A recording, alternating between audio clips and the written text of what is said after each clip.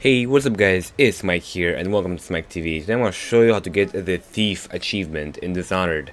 So I'm going to try not to spoil as much as I can, but there might still be some spoilers in this video, so I do advise to refrain of watching this video if you don't want to get anything spoiled. But for this achievement you want to start the mission called Lady Boyle's Last Party.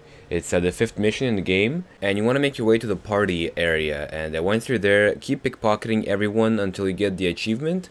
And they have a lot of money since they're rich people, so this is probably the best place in the game to do this achievement in my opinion.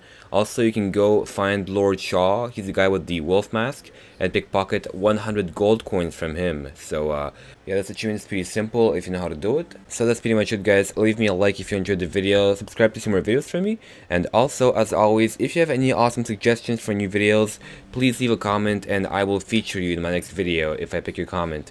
So thank you guys for watching, and may Talos guide you. Peace.